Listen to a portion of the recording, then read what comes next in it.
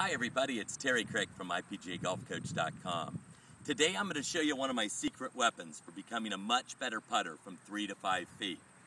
It's as simple as a chalk line. You can pick it up at any hardware store. What I want you to do is find between a 3 and 5 footer uphill. I want you to set it. You can see I already have a little line here from one of my earlier students. I want you to set it down, put a tee in the ground, run it right to the middle of the hole, hold it, snap it and mark it. It's that simple to set yourself a chalk line. Now there's two things, like I said, 3 to 5 footer, and I want it to be an uphill putt because I want you to be aggressive. I don't want you practicing this on a downhill putt.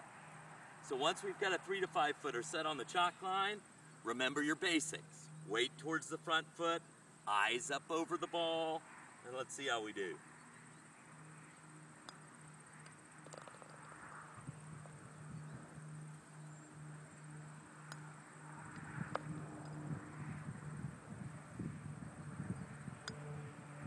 Oh, pulled one. Don't let that body move. If your body and weight transfer from the right foot to the left foot, your tendency will be just to do just what I did there and pull the ball. Hey, I hope this makes you a better putter from 3 to 5 feet. I use it all the time myself and with my students. Now remember, amateurs teach amateurs to play golf like amateurs. Now go out there, have fun, and let it rip.